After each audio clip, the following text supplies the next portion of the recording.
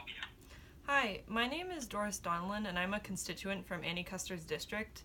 And I called last week about information regarding bills Annie's currently working on that she thinks are especially important in regards to President Trump's proposed budget. I also was asking about any local New Hampshire groups that Ann Kuster is currently involved in. And I was told I would get an email with some of that information, but I never got an email back. I don't know if I said this, but I called about last week. And so I was wondering if I could possibly talk to a staffer or if I could be given the email of someone who works more closely with Ann Kuster. Sure, I'm a staffer trying to. What questions do you have? Oh, you're a staffer? Yes. Oh, okay. Feel like usually an intern or someone picks up, but...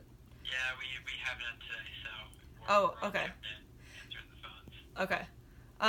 So I was wondering if, so I know that on her website she talks about education bills that she's currently working on, and committees she's part of, but I was wondering if there are any bills that she thinks are especially pressing right now, considering Trump's proposed budget that includes slashes to a lot of educational programs, like after-school programs and summer programs.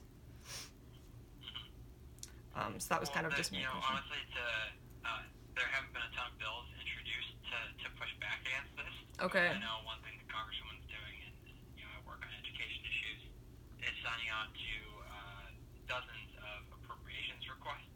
Appropriation requests? Committee to Okay. highlight specific education programs that are important to New Hampshire and requesting increased levels of funding. Okay.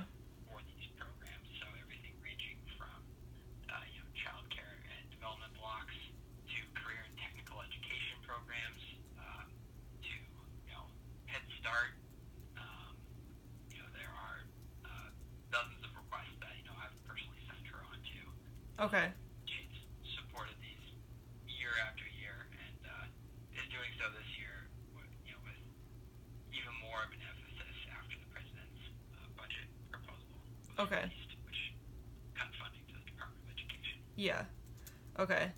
And the only other thing I was wondering, thank you, that was helpful, was if there are any groups you are aware of or she's aware of that are kind of local New Hampshire groups that are kind of just constituents working together for these kinds of issues.